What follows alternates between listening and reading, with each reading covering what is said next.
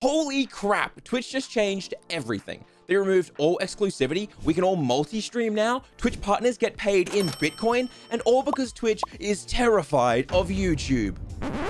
Yeah, that's not true, is it? But streamer Twitter doesn't have the ability to read, and like what happens every single time Twitch makes an update, they've completely misunderstood what that update is, and are now spreading misinformation.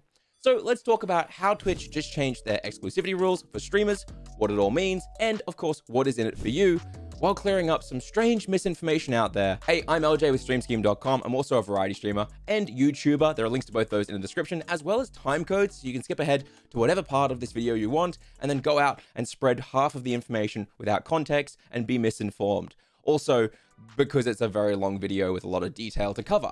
But if you want to understand the new rules and why it is so important that you understand the new rules, first we have to explain what the old rules were for both Twitch affiliates and Twitch partners. Let's first talk about affiliates.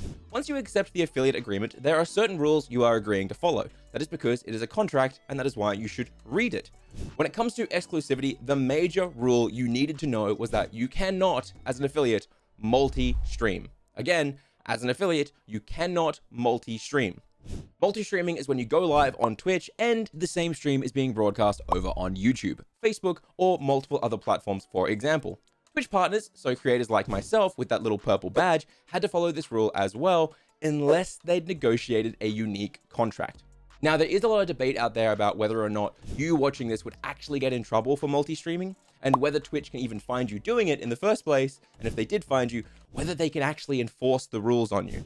And we can cover all of that. First, we need to finish this part because it's important to understand what is being changed. So that is the easy to understand rule. No multi-streaming for anyone. The second major exclusivity rule is honestly quite simple as well, but based on the Twitter replies I got, not many affiliates actually understand it. Heck, there is even a huge debate about Twitch partners and this rule now. So first, as an affiliate, are you forced to create all live content exclusive only to Twitch? No, actually, and it's never been the case. You see, Twitch affiliates have always been able to go live on other platforms like YouTube or Facebook as well, as long as, remember, they aren't multi-streaming. This means you could end your Twitch stream and go start up a YouTube stream without breaking any rules. Now, a lot of people say that you can just break this rule and multi-stream without getting in trouble, because Twitch can't enforce it. Personally, I'm not going to give you that advice because I don't want to tell you to break the terms of service and then be held accountable if you do get in trouble. I can't guarantee anything will go a certain way for you. It's up to you to make that choice and risk what you want to risk. Now, for Twitch partners, this rule becomes a bit messier. From reading my contract, talking to other partners, and most importantly, a dozen or so Twitch partner managers, Twitch partners have to create their live content exclusive to Twitch. We couldn't end our Twitch stream and go start up a YouTube stream without breaking the rules. They did this to retain talent, essentially. If we have to stream on Twitch, our viewers have to watch on Twitch. It isn't overly creator friendly, to be honest, and there has been a lot of push to change this rule over the recent years. But why does this get messy when we start talking about partners? Well, that is because there is now debate out there from a creator and marketer who I respect greatly, Devin Nash, saying partners could always go live on other platforms the same as affiliates. But from experience, every partner I know has been told that this isn't the case. We aren't allowed to. And releasing this change leads me to feel even Twitch didn't think that this was allowed either. Otherwise, why bother releasing the update? Rather than debate about the old rules, let's move forward and say that is what people thought the rules were. No multi-streaming for anyone, affiliates could go live on other platforms, but sadly, partners couldn't. Or again, we were told and thought that we couldn't. So what has changed? What are the new rules? Why does this change help you watching this? And of course, what is crucial that you have to know? Let's talk partners first, since that is where the debate is, and then I will cover affiliate for you. With the new changes, Twitch partners are no longer forced, or have to think they're forced, to be Twitch exclusive. We can now end stream and go live on YouTube or Facebook, for example, without breaking the rules, or being banned from Twitch. One thing that has not been completely opened up, though, is multi-streaming. Twitch partners still cannot multi-stream while on Twitch to YouTube or Facebook. But Twitch is allowing you to multi-stream to what they call short format or mobile services, which means TikTok or Instagram Live. Now, I will break down what all of this means and why I think they're doing it in a second, because it really does impact every streamer. But first, we have to show you the affiliate changes. Because when I first tweeted out the changes, a screenshot of the Twitch FAQ for these changes, and a link to the FAQ, the first replies I got from everyone were, "Is this just for partners? What about affiliates? Wait, I can multi-stream now?" Which hurt my soul a little bit, because this update, it changes nothing for affiliates. I'm really sorry. They're only changing things for Twitch partners. But before you go complain in the comments, I have one small bonus for you. Nothing is changing because you could already do all of this.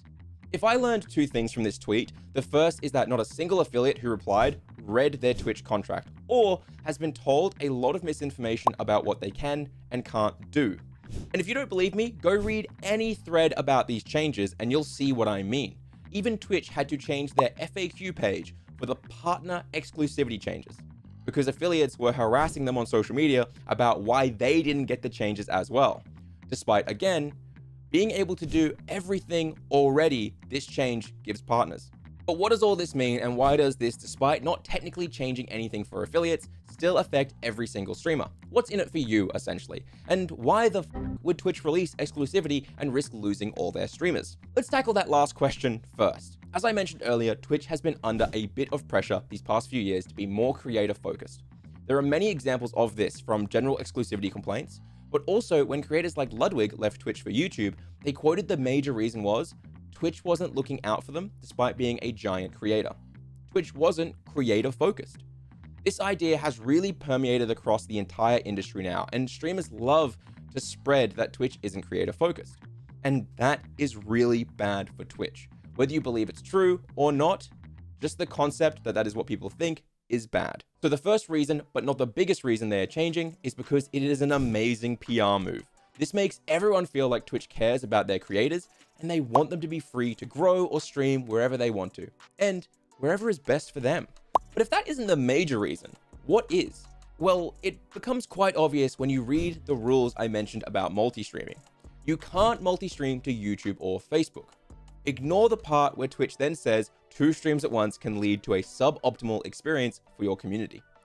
They don't really care about that. The reality is YouTube and Facebook are just Twitch's direct competitors in the live space.